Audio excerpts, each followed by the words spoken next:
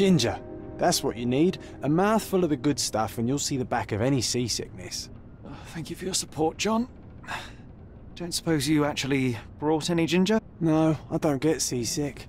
Terrific. Don't worry, Sherry. We've almost arrived at Cordona. I can see land through the porthole. So much for docking by tea time. The captain seemed more interested in his maids than in his maps. Oh, is Sherlock grumpy? Cheer up. We're back where we grew up. It's exciting. What's changed? What's the same? Ugh. I'm starting to question whether the weeks-long journey was worth it. Travelling all this way, enduring this indignity simply to visit a grave. Even if it is my mother's. Ah, that's just Mycroft's nonsense, still rattling around in your head. Try to forget what he said. I have. I believe it was that this is a performative farce, a feeble excuse to avoid responsibilities, and that there was nothing to be gained from it. You needed to do this. Enough of the self-pity and doubt. So we're a little late. What of it?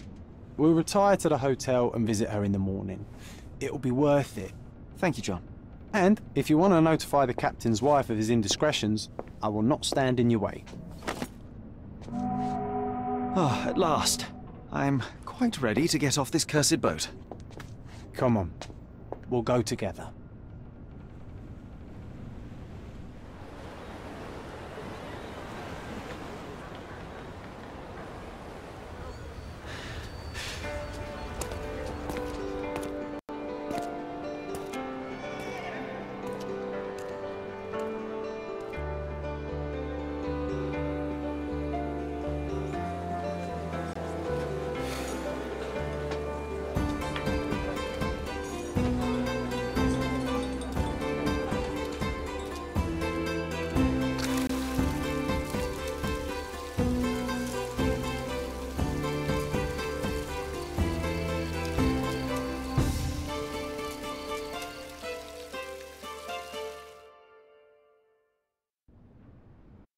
Hey, Sherry, come on, catch up.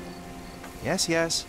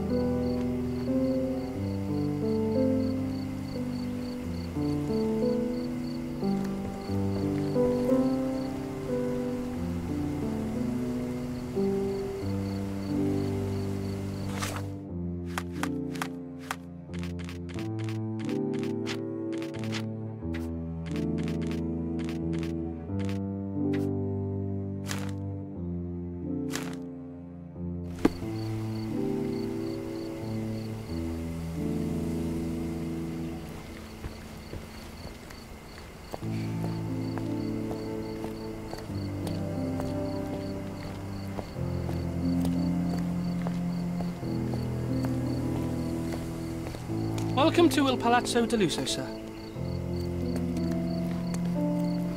If you need something, sir, please inquire at reception.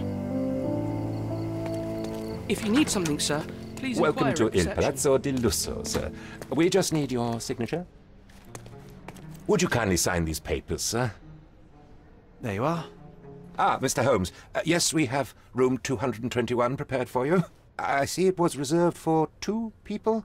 Would you like a second key? Oh, no, I think we'll stick together. Very good. Rooms are upstairs, sir. Welcome to Cordona. Hurry up, Sherlock. I want to see our room. Your room is upstairs, sir. Number 221. Hurry up, Sherlock. I want to see our room. I hope there's a balcony with a view.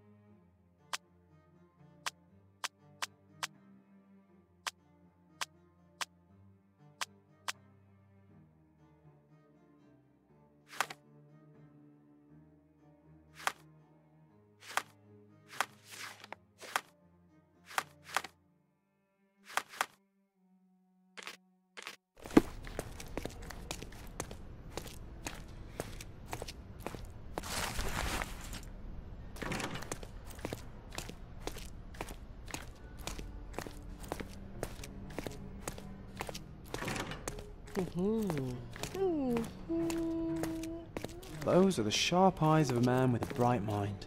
Almost like mine. Whoa, what a breathtaking man.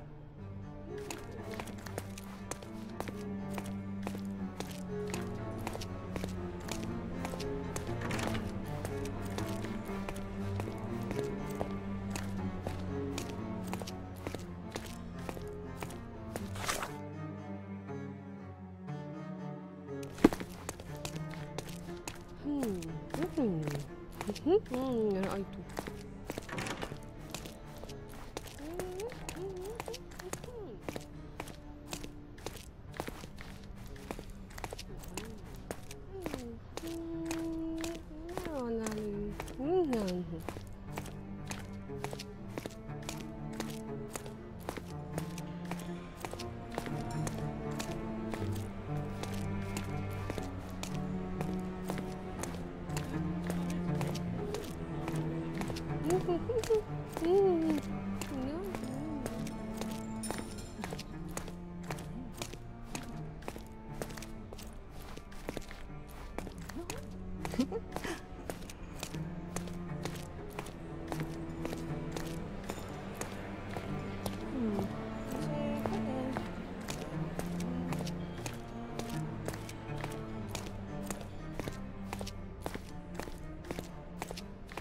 I apologize, sir, but your room is not yet ready. Perhaps, in the meantime, you would like to relax in the foyer? Tonight, the restaurant is offering a complimentary marlin ceviche to all our guests. Let's check what they have on offer. Let's check what they have on offer.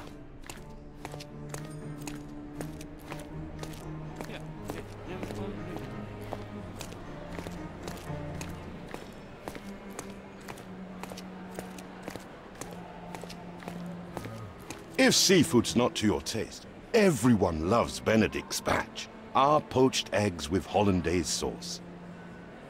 If seafood's not to your taste, everyone Hey, Sherry, loves Benedict's just batch, our luck. our poached eggs with hollandaise sauce. A medium, John. Haven't we been through this already? Come on, it's not like we've got anything better to do.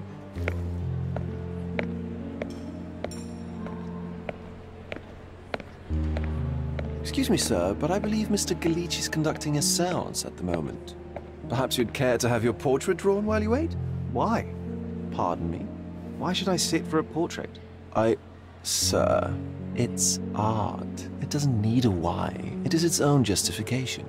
All things require justification, be they objects, systems, or beliefs. How about art as the lens through which we see the truth of the world? That's backward. Truth is not subjective and not complicated. It's just the truth. It either is or it isn't. You do not need a lens to see it, just an open mind. Ha! That seems rather close-minded. Truth, like beauty, is in the eye of the beholder. So tell me, what do you see? Mediocrity.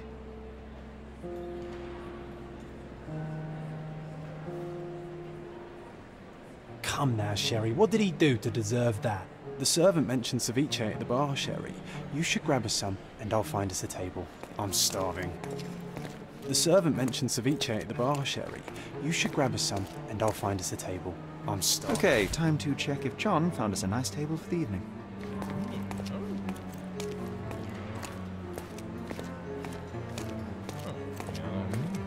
Sherry, I'm over here with my new Ursine companion. Cordona's even quieter than I remembered. It's going to be a long evening. Ah, come now, Sherry. What say we amuse ourselves with a little game? What were you thinking? Oh, promise me it isn't nonsense. After being cooped up on that boat, I am itching for activity. No. As you can see, someone left a cane on our table. I simply thought you could identify its owner. Ah, so it is nonsense. It'll take me a minute, John, at most. Well then, you can deliver it to him as well. Deliver it to him? Then what are the staff here for? Aesthetics?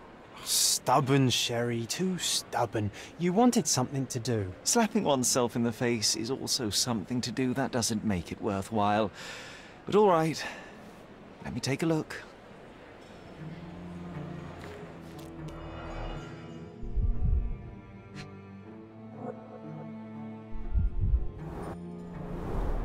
A crest depicting a bulb of garlic in a meadow, perhaps the Fielding family or Meadows, or Craven, from the Old English name meaning garlic place. The hand grip is a head of a golden Javanese statue, probably stolen from a temple. The dents suggest it has been used as a bludgeon.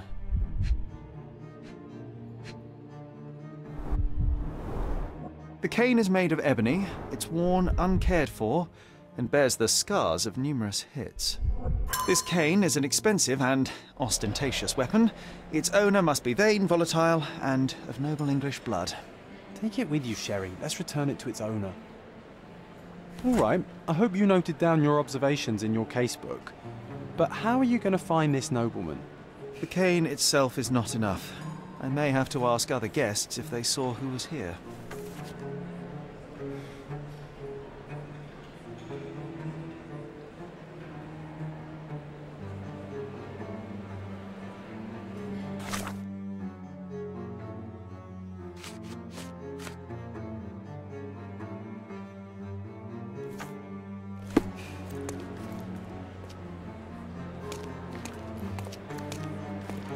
Pardon, monsieur, but I am not in the mood to talk.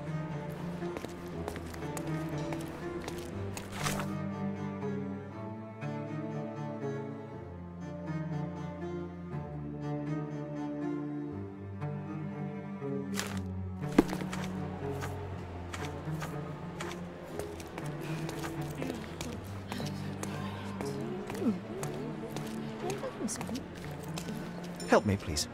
Of course. Stop me when you've had enough.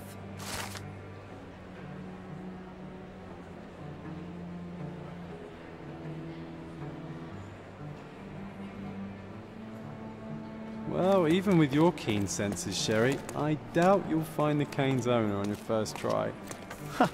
And would you be confident enough to bet on it, my friend? Why not? Let's see how good you really are.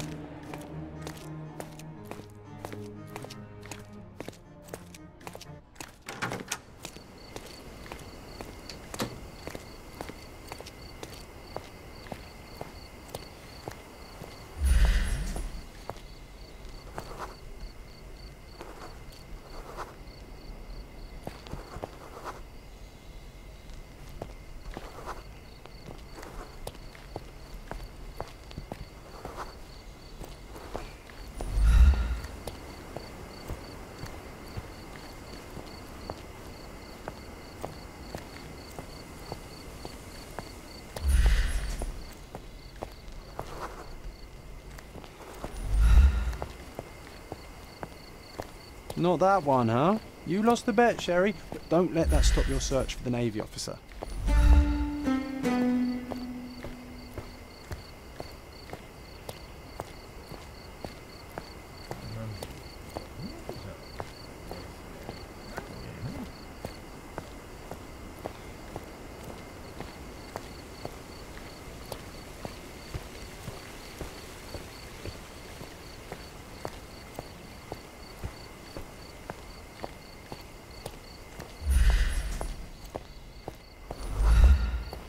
May I ask you something?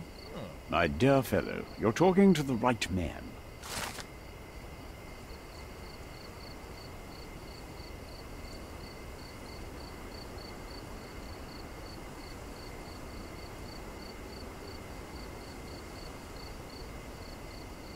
Hey, Hey, Sherry, don't we now have the perfect excuse to visit the seance?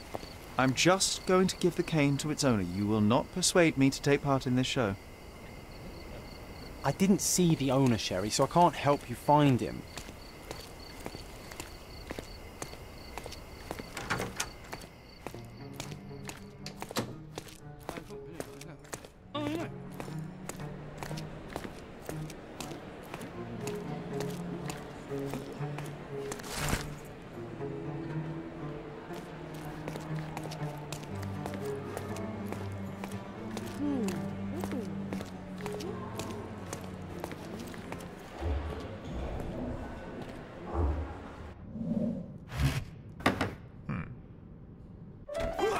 This hotel, this island, it's full of thieves. First my cane, now the diamond. Take your hands off me! Do you even know who I am?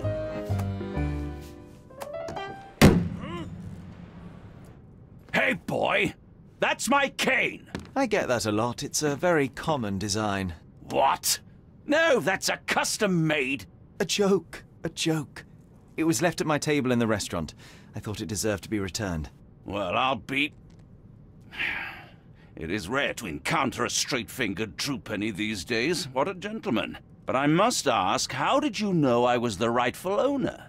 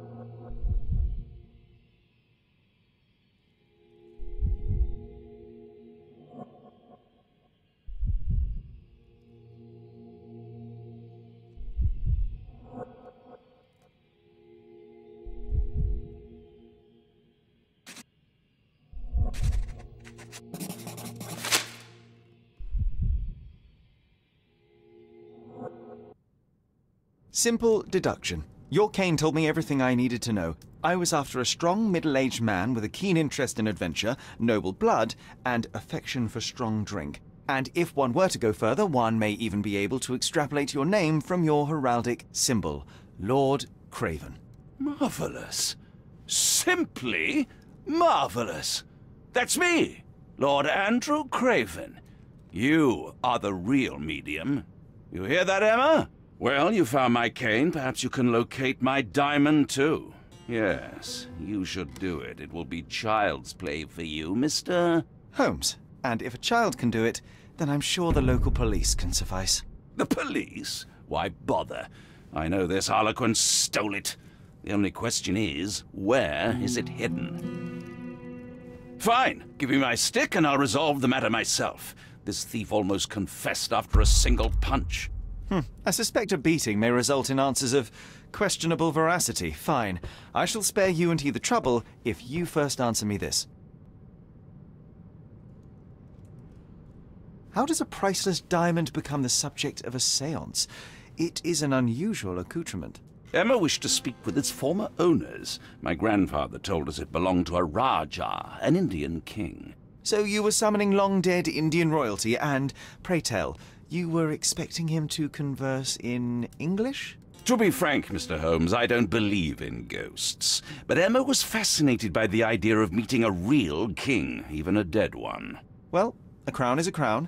Can you describe the stone itself? A yellow diamond, not less than 100 carats, and perfectly egg-shaped. There is not another like it. You insist the medium robbed you during the séance. But what occurred exactly? Ah! It was a dirty trick. We were sitting here in the dark, chanting and holding hands, as expected. Then something began to appear from the medium, like a cloud or a bubble. The swindler called it ectoplasm. Ah, yes. Common in the spiritualist trade, and quite the spectacle. Indeed, perhaps too much. My beloved Emma screamed in horror, and I stood to defend her, attacking that cursed ghost. How brave. But my hand hit nothing. The medium jumped away from me, and Emma fainted. I lit the candle, and the diamond was gone. Stay here, and don't touch anything. I'm going to investigate further. Don't fret, I'll be keeping a close eye on this thief.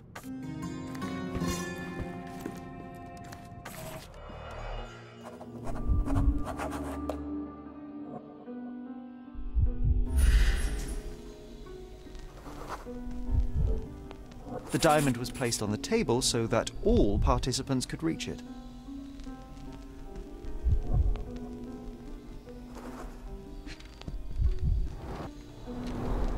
This must be the ectoplasm. Too bad there's not enough for a proper chemical analysis. Ectoplasm. The ghost was here, Sherry.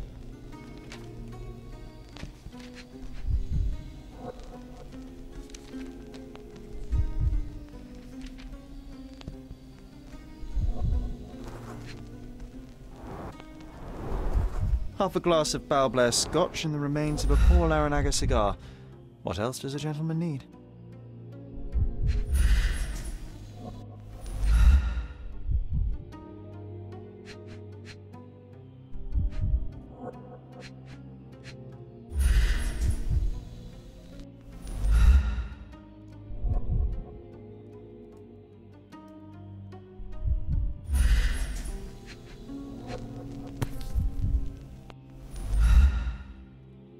This brooch is old and cheap, but the moth design has its charms.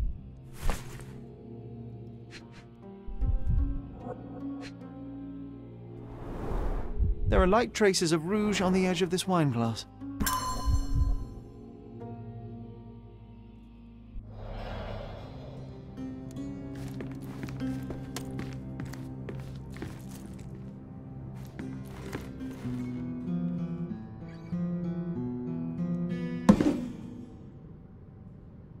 What happened here? I don't know. The ghost.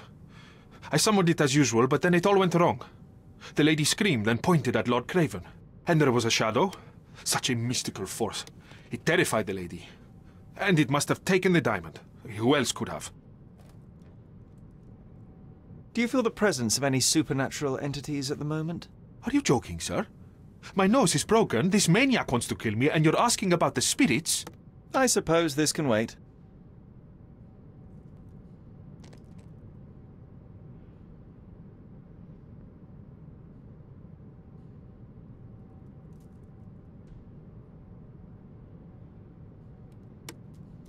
I will investigate, and the culprit will be identified. But the stubborn brute Lord Craven blames me right now. As if I could do something like that. Perhaps you can reason with him? Please? Seems like you're ready to delve into your mind palace, Sherry. I'm sure you'll make some good deductions.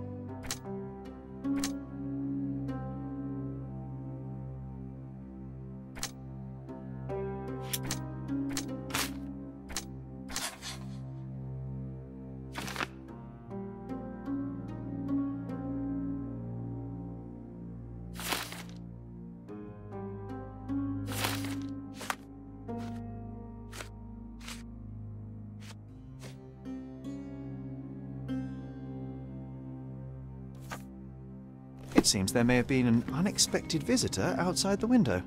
Ah, I hope it was the ghost of the Raja. I didn't take the diamond, I swear. Find the stone, Mr. Holmes, and quickly. Pale skin, quickened pulse, unsteady breathing. She's barely conscious. The feebleness of women. Really, Sherry? Poor thing. Was this covered on purpose? Of course. It is very dangerous to leave a mirror exposed during a séance. The spirits may become enraged. Or someone may notice the trick they should not see. Thank you for helping us resolve the situation, sir. Ooh, I love the ambience. Nice and creepy. This hefty chair has nearly broken after hitting the wall. Could one man even lift it? At Cambridge, I was captain of the rugby team. It was no place for weaklings.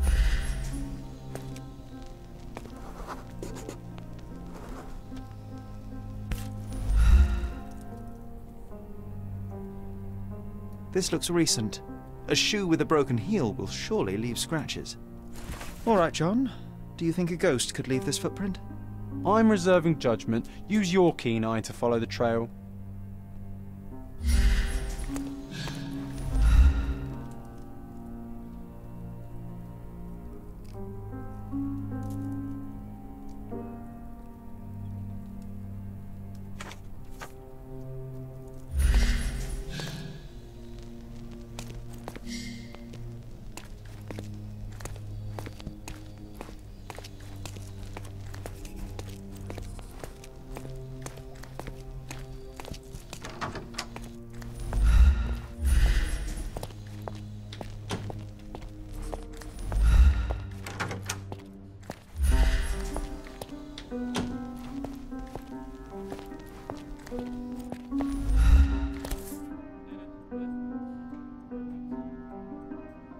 Size 4 with a broken heel.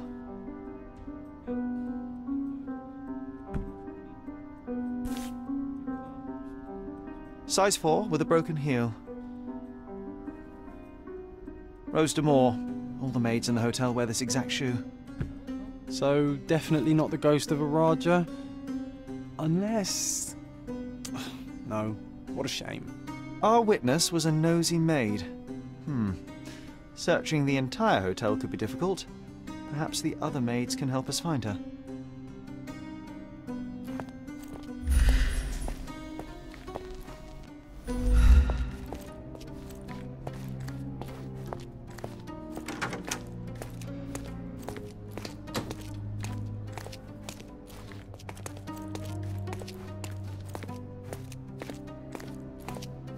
Excuse me, just one question. You look like an honorable man. I have some information for you.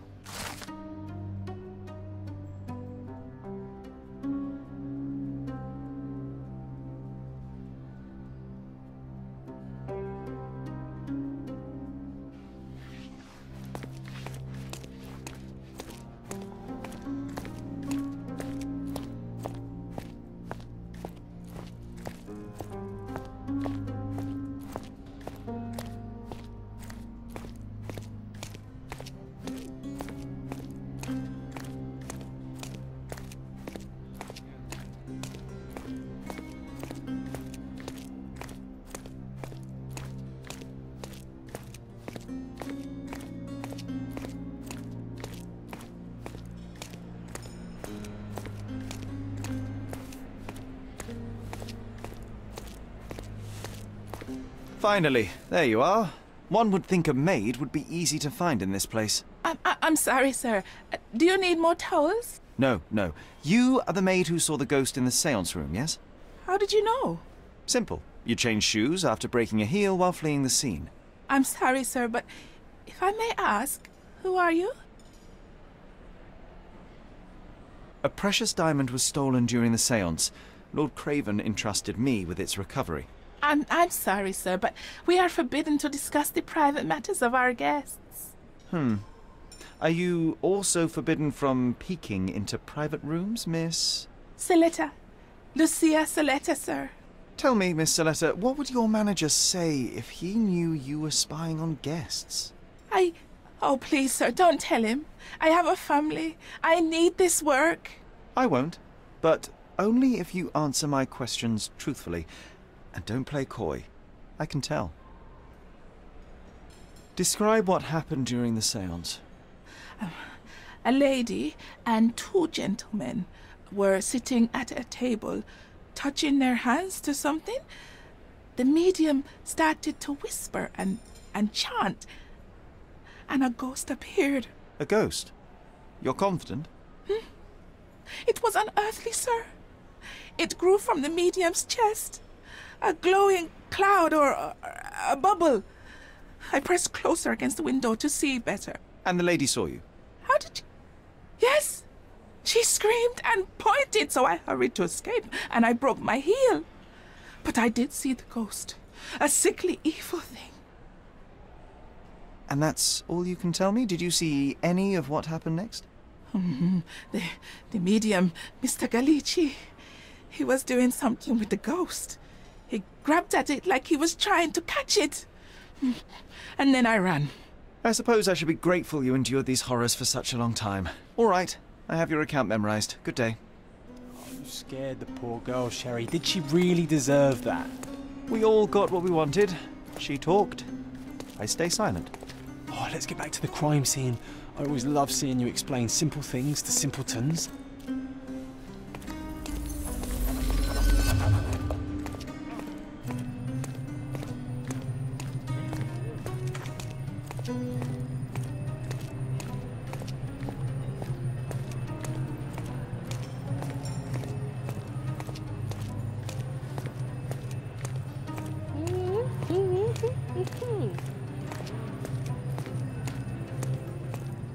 Lady Craven retired to her room to rest.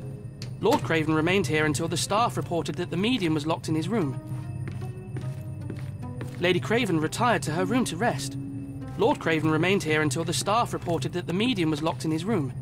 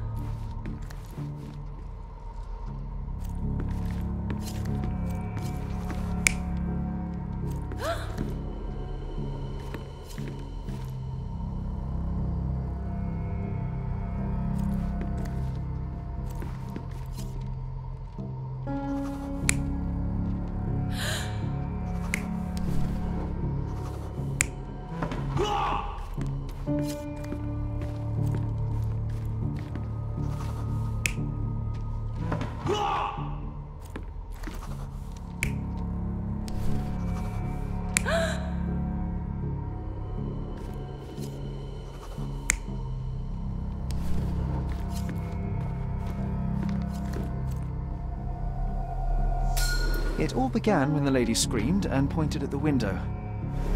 Lord Craven jumped up, ready to face anything, ghost or human. The medium shrank back in dismay. He was not expecting such a reaction and had to quickly hide the ghost. The lady was the only one left touching the diamond, at least until she fainted.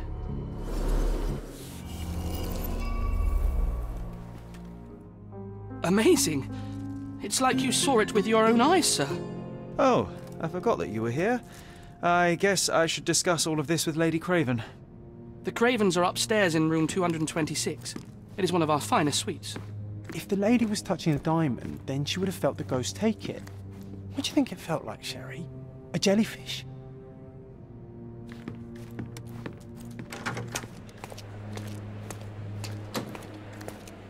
Mm-hmm.